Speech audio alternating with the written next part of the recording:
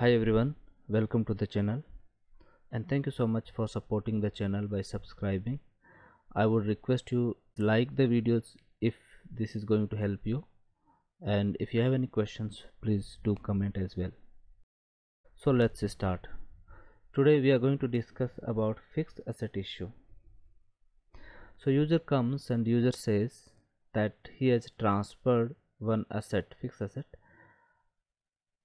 within the company code. So like this is asset A or asset 1 and this is asset 2. So user has transferred asset A to asset B or from asset 1 to asset 2 within the same company code. So we use the T code ABUMN. Using this transaction code, user has transferred the asset. Now he has problem with the calculation in the new asset.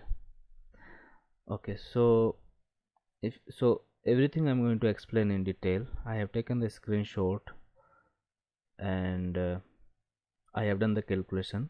What is the expectation of user is that his concern is that depreciation calculated is not correct.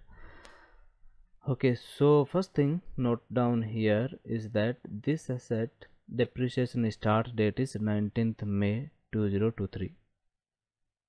This new asset, asset number 2, and in the old asset as well they had the same depreciation date, start date, so they want to keep the same date. Now thing is that in the old asset useful life was 25 years and in new asset useful life is 3 years. And when they transferred the asset, how I have calculated the value I'll show you in the another sheet, but first let us understand what is user's expectation. For example, here the amount was 1000 APC. I'll come to the actual value just to give an example. So like APC, like asset acquisition value was 1000, and once he has transferred this asset to asset number 2, okay, so here he wanted to calculate depreciation on 1000, whereas this asset has already been depreciated for few months, right? So there is already accumulated depreciation. So when he transfer this asset here, then we should reduce the accumulated depreciation. So like this is 100, so how much should be the APC or net book value for your new asset? Should be 900, right? Now the depreciation should be calculated on 900 for the useful life and what percentage you have in your depreciation key. So we are using straight line depreciation key based on the useful life. So here if it is 25 years, 1000 will be divided by 25 years, and here it is 3 years, so this net book value should be divided by 3 years. But his expectation is that this 1000 entire amount, APC amount, has to be divided by 3, right? So we need to explain to user the functionality, how this works and how system is calculating this depreciation. Okay, now before this let me take you to the actual data here. Okay, so let me start from here. This is the old asset with useful life 25 years. When the asset was acquired, this is the acquisition value or APC value. Okay, 276,12,000.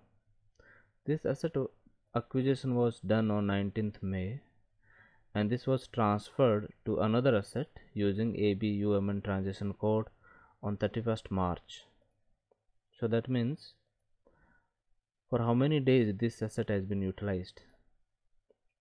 Okay, from this date till this date, if you see, this has been utilized for 318 days. Okay, and we are using straight line depreciation depreciation to the day. In the depreciation key we have setting depreciation to the day.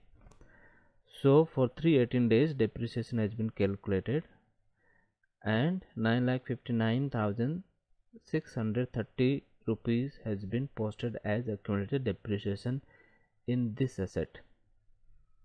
Okay, so this is the data of old asset. Now coming to the new asset. Okay, in the new asset we have given useful life as 3 years. For 3 years days will be 1095 days in 3 years. And how many days this asset was used already in old asset? It was used for 318 days, correct? So remaining useful life for your new asset will be 777.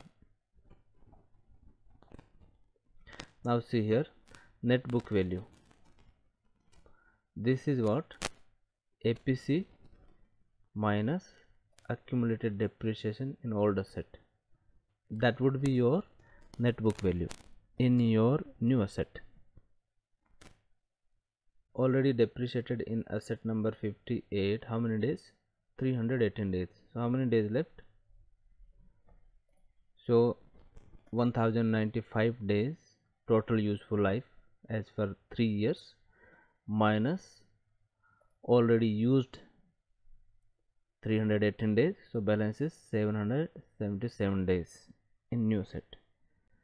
And depreciation start date for both assets, this asset number 58 and 70, we have the same date, ordinary depreciation same date. Okay, starting from the 19th May 2023.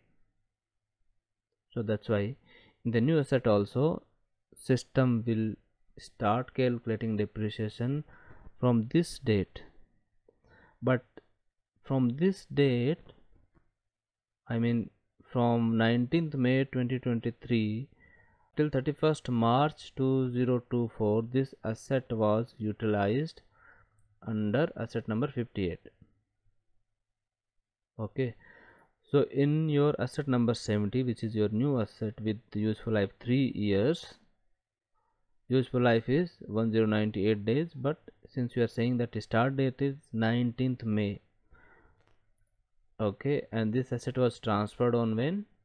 31st March. So already 318 days we need to reduce from this new asset. Once 318 days are reduced from useful life, then for new asset the remaining useful life will be 777. And depreciation per day, how much it would be? You can calculate. This should come your net book value divided by remaining useful life, right? So it comes 34,301.63. this is per day. And per year how much it comes? So per day multiply by 365, right? Okay, 1 CR 25 lakh 20,097 rupees. This is per year. So if you see now in the asset master, this is your new asset master. After transfer, if you see every year asset depreciation comparison tab, if you see the depreciation for 2024 would be 125,20097, right?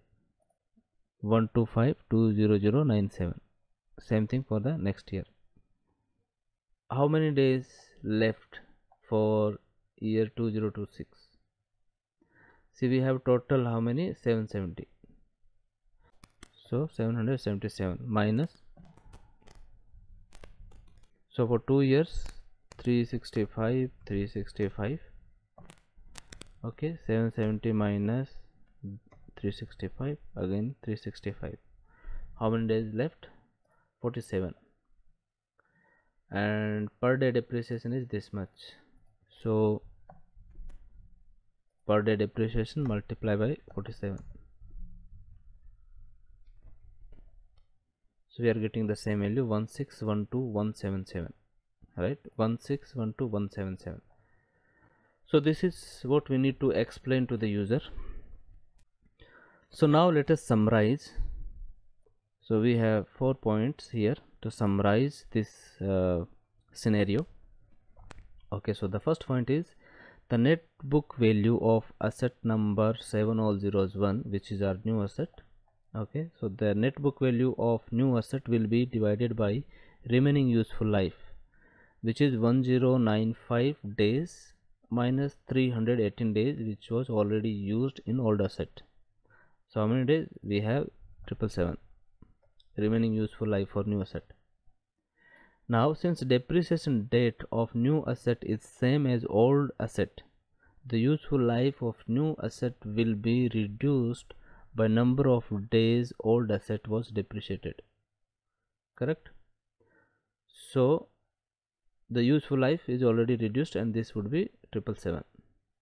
Since we have depreciation start date same as old asset, now APC is reduced by depreciation amount posted in old asset. That's correct, right? So I have, this is my APC value. Okay, 276,12,000. This has to be reduced by the accumulated depreciation or the depreciation posted in old asset, which is 959630 when I transfer this asset to the new asset. So that's what I have mentioned here. APC is reduced by depreciation amount posted in old asset in fiscal year 2023. Okay, so the last point is, since fiscal year 2023 is closed, so new asset cannot do depreciation recalculation for 318 days, and these 318 days anyway is utilized in old asset. Even though the fiscal year would be open also, if you do the recalculation, this will not post in your new asset. But that we haven't tested, but that's what my assumption, because we haven't tested that. You can try to test this scenario. Okay, so hence system has divided net book value for remaining useful life from 1st April 2024 onwards, then it will have 777 days. So this is how system has depicted this depreciation comparison. So 2023 depreciation was not there, it will show in the value adjustment because this depreciation was posted under another asset, and for this asset, for our new asset, this is the net book value, and from 2024 onwards this will calculate the depreciation for full year, and for 2025 fiscal year also it will calculate for full year, and for remaining, and for fiscal year 2026 how many days left, for those many days only system will calculate the depreciation. So how many days were? 47 days, and for 47 days if you multiply with per day depreciation, then this will come this much only. So I hope this scenario was helpful and you could understand. If you have not, please message or email me and I'll try to answer your question. Alright, thank you so much for your time. I'll see you in the next video. Till then, bye. Thank you.